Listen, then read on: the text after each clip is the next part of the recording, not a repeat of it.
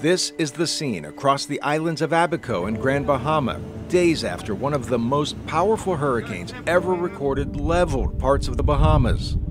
Flood waters in the streets made them appear like the ocean. Concrete structures were turned to dust, as if a massive bomb had exploded with atomic force. There are no words sufficient to describe this tragedy. How you doing, everyone? This is Pastor Maxwell of Newbies Grove Baptist Church and also one of the vice moderators of Tidewater Peninsula Baptist Association.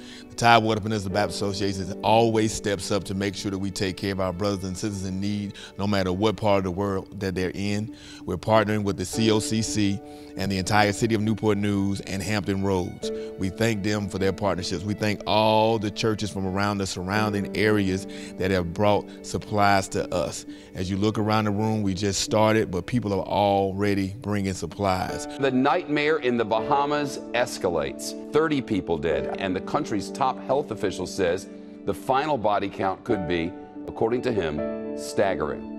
Morticians are on the ground embalming bodies because they don't have enough coolers to fit all of the storm's victims.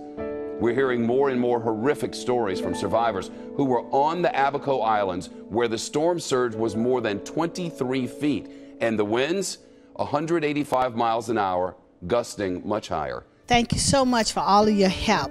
And we are in need of clothing, new and used, gently used, underwears, new, children, Pampers, food, especially for the babies, because sometimes we forget that the babies need special food. And all we want to do is say thank you so far for giving.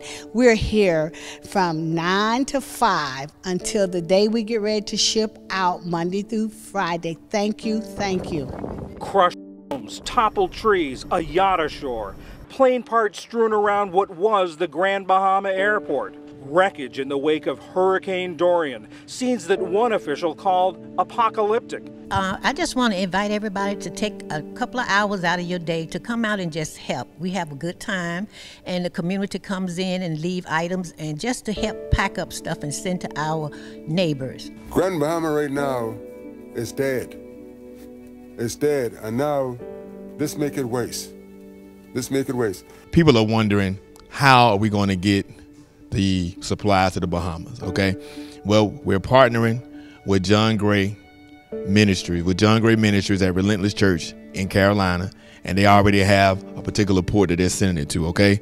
So between the Tidewater Peninsula Baptist Association, COCC, Newbies Grove, and the whole community of Virginia pulling together, we're definitely going to get these supplies. Now, the day that we're going to ship it off is going to be October the 6th. We need you to bring it now. But the quicker you bring it, the better. And you can hear them moving now. They're working now. So we definitely want to make sure that we take care of our community in the Bahamas. Do you know, King would say this, injustice anywhere is a threat everywhere. So when we don't take care of individuals when they're hurting, regardless of if they're in our country or not, that's injustice if you have the means to help them. So we want to make sure we continue to bless those individuals in need, to walk in brotherly and sisterly love, no matter what their religious background is, to make sure that they have the necessary materials to live a great life.